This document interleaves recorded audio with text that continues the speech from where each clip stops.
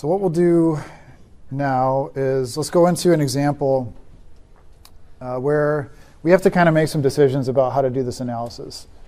And it's not always entirely straightforward, but this example is we have a microchip here. We have some transistor, and that transistor is mounted to some, say, aluminum base. So think of this being there's something called field effect transistors where you're trying to amplify some signal. You've got a relatively large current going through a device, and you're trying to switch that current back and forth. Maybe it's pulse width modulation or something like that. Right, so you have this basically chip that's switching on and off, and every time it switches on or switches off, there's a bit of inefficiency in that process. And you generate some heat.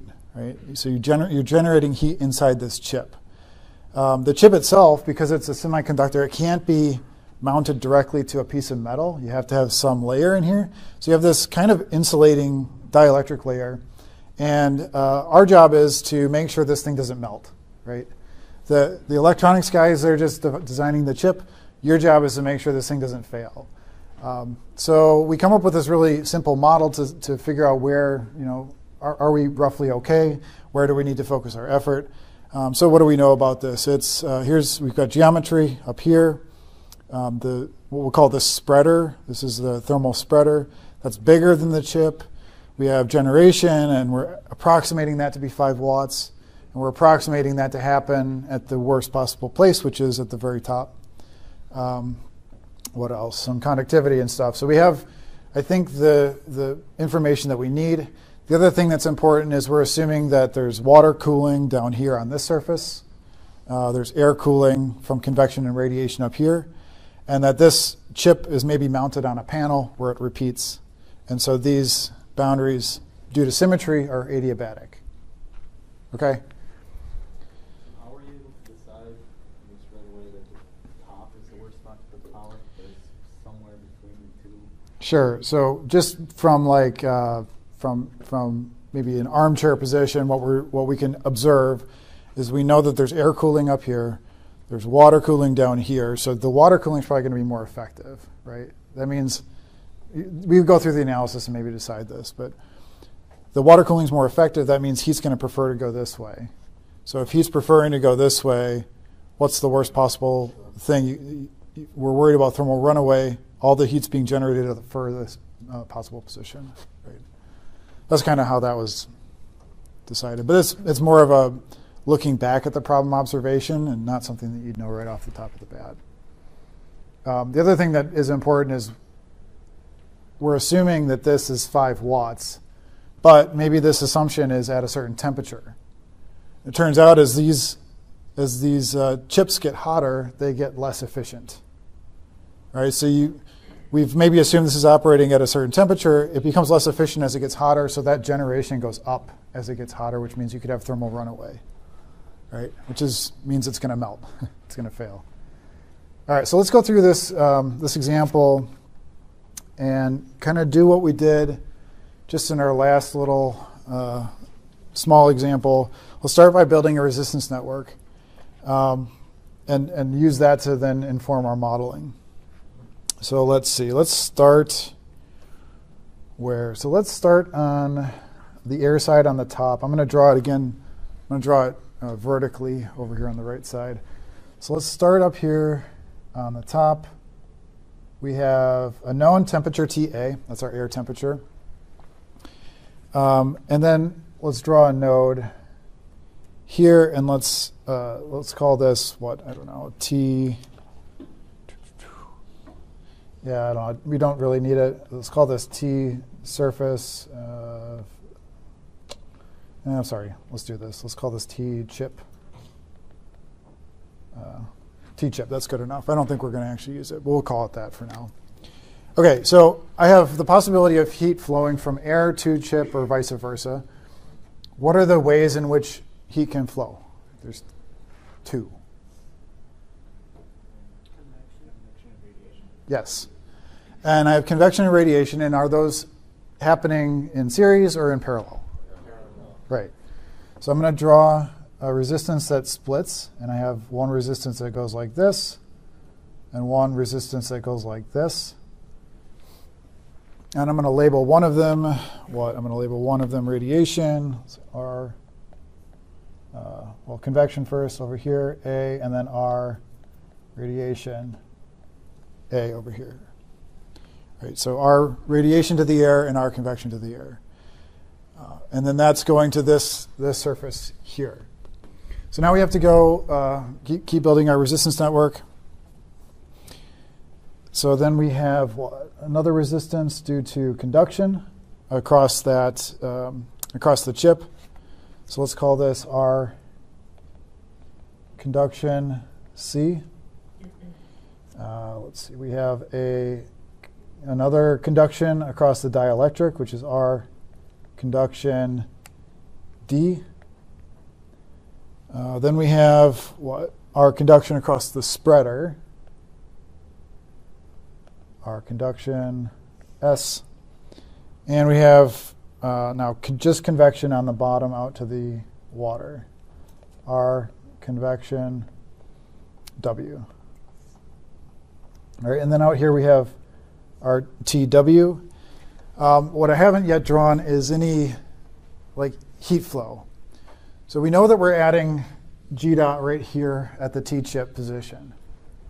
So I'm going to draw an arrow coming in here, call that G dot. That's the generation that's occurring. It's being applied to that node. I could then draw heat flows like this, right? I could have a heat flow going up.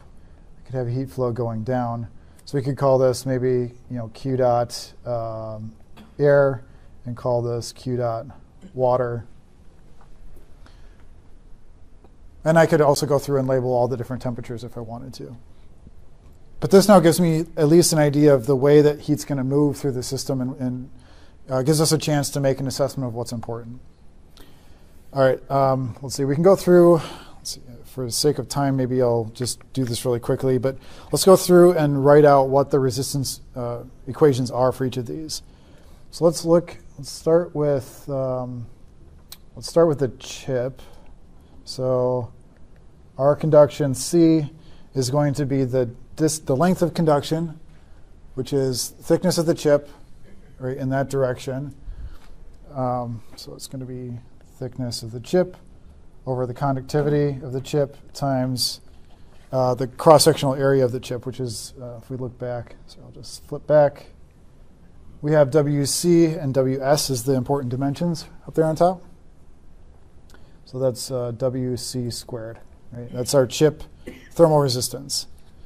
The dielectric, we have our conduction D, that is thickness D over, let's say, KD times W squared C. We have the spreader, which is our conduction S. That's going to be thickness of the spreader divided by K of the spreader times, well, what area? WS, right? So that was W squared S. That's this dimension here.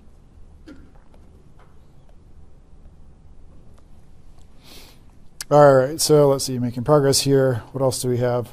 We have the convection, so our convection on the air side, that's going to be 1 over the surface area that's exposed, which is W squared C times H bar A.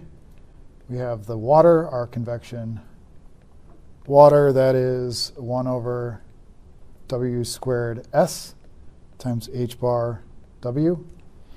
And then we have, let's see, radiation. So our radiation A, which is, let's see, 1 over the whole thing, which is epsilon sigma W squared C TC plus TA times TC squared plus TA squared. Right? That's the exact formula for radiation. Okay, so we have all of our resistances. We could take all this and plug it into E's, but we still need to do an energy balance somewhere, right? And the where is going to be here on this T-chip node. We have G dot, Q dot W, and Q dot A. Okay, so let's see.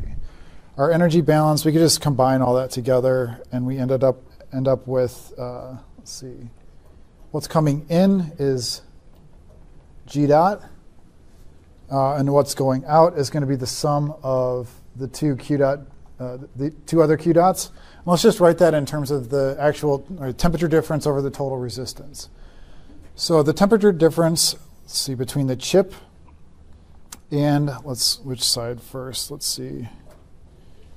Temperature difference between the chip and the water, that's going to have, right, so Tc minus Tw divided by all the resistances that fall between those two temperatures, which is going to be a bunch of stuff. R conduction C plus R conduction D plus R conduction S plus R convection W, right? This is a heat flow, right? Heat flow Q dot W. What is also leaving, so we are adding, what's also leaving is Q dot A, and there we have T, I guess I called it T chip, didn't I? T chip minus TA, and then the resistance is on the top. So we haven't talked about this, but I think a lot of you have probably seen it before. Right, we have the parallel resistance, arc radiation and arc convection.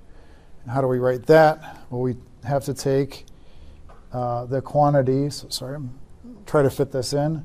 So we have 1 over R convection A plus 1 over R radiation A. That entire quantity to the minus 1 power. Okay, so this is the way that you're going to write any parallel resistances. You take everything that's in parallel as a separate term, 1 over that thing, add them up, and then take the inverse of that, and that's your parallel resistance. Okay, so now we have our energy balance. We have heat flow in, heat flow out. We have a system of equations that we can then solve for this problem. All right, so let's go to the computer and look how we do this in ease. All right, I'm not going to make you watch me type, so I've already got it here. So we've got all of our information. I think this is the first time we've talked about ease, but you've mostly all seen it before. Just a few things to note. Enter the quantity, the units, and then convert the units. It's a fail-safe way of doing things. So first enter all your given information, and then we'll start doing our calculations here. So all this stuff up here should match exactly what we have. Now we have our resistances that we've just decided. Again, hopefully should exactly match. And then, let's see, and then our job is to do the energy balance calculation. So there's maybe a couple problems, right? We want to calculate the radiation resistance here, which requires the TC, the chip temperature, which we don't know, right? We're solving for that value. That's the thing we're trying to compute. So in order to do this, what we need to do is first provide a guess value. So we'll call this TC guess. And just to start, let's say that this is equal to the air temperature. Right? So again, why am I doing that? We can't solve this problem. We don't know what TC is. I have to guess a temperature first just to get it to solve. And you want to go through this by solving things in order as much as you can. So let's see. So we do this. I'm going to comment that out. Hopefully it'll work. 21 equations and 21 variables. That's good. OK, so it solves. So now we have a guess value for TC. That was our air temperature. We're able to compute all of the resistances that we need. We know that the radiation resistance is wrong because TC is not quite the right temperature yet, but we at least have a value for it, right? We can move forward and continue to solve the problem. All right, so we've now got all the resistances by having to guess a temperature first. So now I go in and I'm going to add in the energy balance on TC. So again, hopefully this exactly matches what we'd written before. If you're not sure, let's see, we can look at F10. So if you hit F10 on Windows, It'll show you the formatted equations. I think probably a lot of you have seen this. But it'll give you kind of a nicer representation. It should look more like what you write down. So we have G dot equals TC minus TW over the series resistances. And then we have TC minus TA over the parallel resistances. That lines up. That's what we had. OK, so I should be able to solve this. And now I can get back my, let's see, my actual TC. And I can get back all the Q dots and G dot. So we aren't calculating the heat flow, but we've at least applied the energy balance, and we can go back and make sure that things line up. OK, so everything's solved. Now what I want to do is I've guessed this value, right? I use the energy balance to compute TC, but I've guessed this value. I want to now force my guess to equal the actual one that I just computed. So let's get rid of this and comment this out. And now I should be able to solve it. And TCG should equal TC. And yeah, so now I see that TCG is TC. And I'm solving for the actual chip temperature, which happens to be 68.5 degrees Celsius. OK, so that's basically how you go about solving this problem. Questions on the ease part? Yeah. Yep, it's all there. So if you go to the files, and then there's like lectures, and then the lecture number, it's in there. And then also the like coming in, out, get guess, and then guess the guess. Yeah. Is that coming in there? It probably starts off with the last thing I talked about, or will talk about, which is this stuff down here. But you can go back. I mean, the basic workflow is this stuff you can all enter explicitly, no issue. Then you just have to be able to calculate the radiation resistance, which requires a guess. So I would just kind of work through it in that order if you're confused about it. All right. So again, just to summarize the order, guess the radiation, use the energy balance to compute TC, and note again that we're not saying TC equals a bunch of stuff. We don't have to solve for TC. We just have to include it in the equation and have the right, have the right other things specified. Like G dot is provided, right? G dot specified. Everything else is computed. The only remaining unknown is TC. So ease is happy to solve that for you. Then we force the guess to equal our computed temperature. Make sure you comment out the original guess, and that will then solve forcing these equations all to line up. Okay.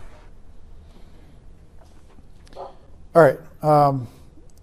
So let's see, that example. Let me just see here. Let's look back at this. All right, so this is the summary results coming out of that. I'm not going to make you can copy down the values, but they're on the next page too. But we basically decide that there's a big resistance due to convection. There's a relatively small resistance due to the spreader and the chip conduction.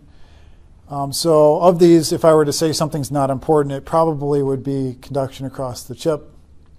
And then we have this interesting scenario here, which is a big resistance from convection and a huge resistance from radiation. So here I've decided which is not important by looking at the smallest value. What about over here? Like, which of these is not important? Yeah, why the large one? Yes, exactly. Path of least resistance. So heat's going to find a way, and it's going to go around, and it doesn't care how big you make that. Right, so I could basically neglect radiation. You could give me back the homework assignment saying I neglect radiation because of that, and you don't include it anymore. That's fine, totally fine, right? No problem. So now we can really focus in on what's important.